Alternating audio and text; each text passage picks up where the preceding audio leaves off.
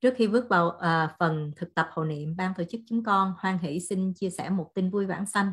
Xin ban tổ chức chia sẻ hình ảnh hương linh và video niệm Phật của Phật tử Phạm Thị Hiên, pháp danh Diệu Hiện, 76 tuổi ạ. Con xin phép đọc thông tin.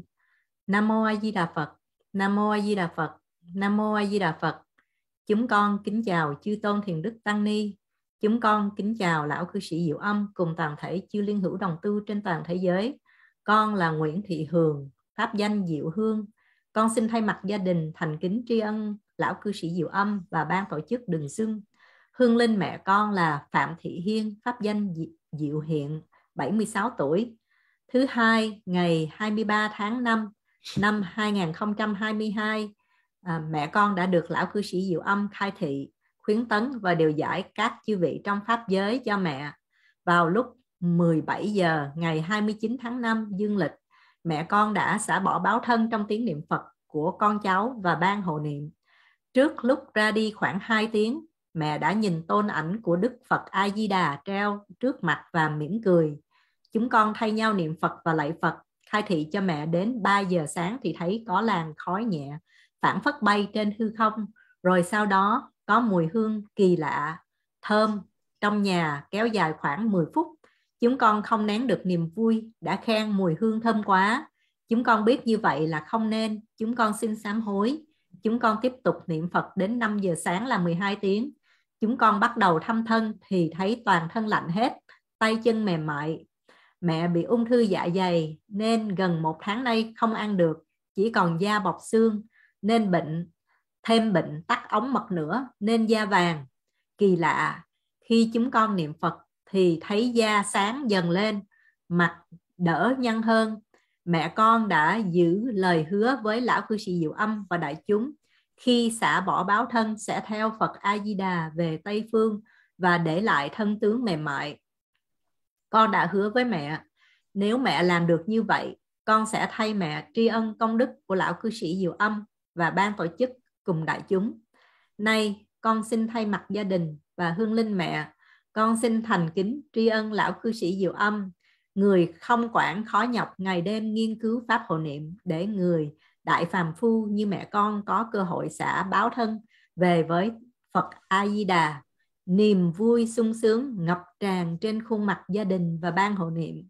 Chúng con mong Ngài trụ thế dài lâu để hướng dẫn, khuyến tấn chúng con tu hành để một đời này ai ai cũng có phước phần vãng sanh về Tây Phương Cực Lạc. Một lần nữa, con xin cảm niệm công đức của Ngài và ban tổ chức Đường Xuân cùng đại chúng. Nam mô A Di Đà Phật. Dạ, Nam mô A Di Đà Phật. Chúng con kính xin đại chúng một tràng pháo tay hoan hỷ cho tin vui vãng sanh ạ. Đúng 2 tuần trước vào giờ này, Phật tử Diệu Hiện đã không ăn cơm 2 tuần rồi mà vẫn tỉnh táo, lắng nghe lão cư sĩ Diệu Âm khuyến tấn và mạnh dạn nắm cú hứa rằng quyết chí đi về Tây Phương Cực Lạc.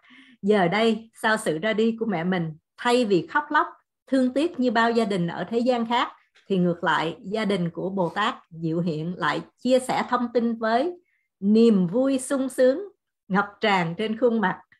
Trong tọa đàm 48 của 416 tọa đàm để hiểu thấu hành đúng pháp hộ niệm, lão cư sĩ Diệu Âm có chia sẻ rằng phương pháp hộ niệm không phải là cầu an, vì mục đích của cầu an là cầu tiêu tai giải nạn khi bị nạn hoặc đau bệnh. Nhiều người gặp cơn bệnh khổ, gặp điều hoạn nạn thì tìm thầy lập đàn tràng cầu an, cầu tiêu tai giải nạn. Hãy chú ý theo dõi thử họ có thực sự được tiêu tai giải nạn không? Thực ra điều này hoàn toàn sai với chánh pháp. Cầu không được lại cho rằng Phật, Bồ Tát không linh, mà không chịu nhận ra rằng mình tu hành không đúng chánh pháp. Thực ra nếu nói cầu an thì chính pháp hộ niệm là một pháp cầu an tuyệt vời. Vì sao vậy? Vì người hộ niệm giúp cho người bệnh an tâm niệm Phật. An tâm không phải là cầu an sao? Người bệnh đang bị khủng hoảng, lo sợ, hải kinh, tâm thần tán loạn, người hộ niệm giúp cho họ an tịnh lại, không sợ sệt nữa, không lo âu nữa, thì đúng là cầu an rồi chứ còn gì nữa. Như pháp hộ niệm hướng dẫn dùng tín, nguyện, sâu, niệm Phật cầu sanh tịnh độ mà vượt qua 6 đường luân hồi thành tựu tạo khỏa, chứ không hướng dẫn chúng ta quỳ lại xin Phật Bồ Tát cho mình hết bệnh. cho mình hết nghiệp.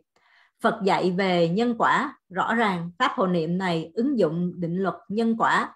Niệm Phật là nhân, thành Phật là quả.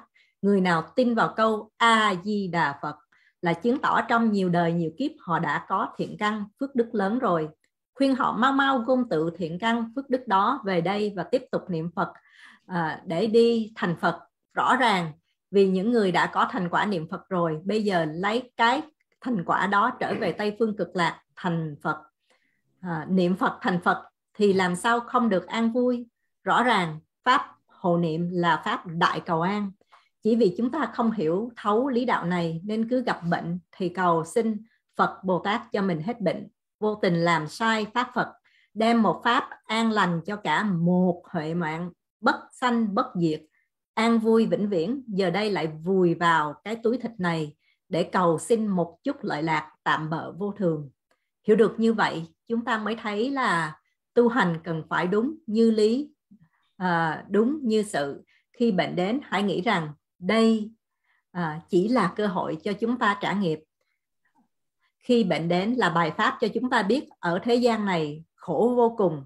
Vậy thì hãy lo vãng sanh Tây Phương Cực Lạc. Một căn bệnh đến là một cơ hội cho mình có hy vọng vãng sanh. Nghĩ đến vãng sanh thì tâm hoan hỷ. Vô tình bệnh hoạn giúp tâm mình hoan hỷ. Tâm hoan hỷ thì tự nhiên có bệnh mà cũng như không bệnh.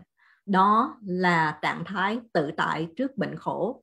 Xin thưa với chư vị, Pháp Hộ Niệm không chủ trương cầu an, nhưng khi thực hành như lý như pháp thì bao hàm có một pháp cầu an tuyệt vời, giúp cho người hữu duyên thoát khỏi tất cả mọi sự sợ hãi, lo âu, phiền muộn, khổ đau trước nghiệp khổ mà an nhiên tự tại niệm Phật vãng sanh Tây Phương Cực Lạc. Đây đúng là y như tin vui vãng sanh của Bồ Tát Phạm Thị Hiên, pháp danh Diệu Hiện, đúng phải không chư vị?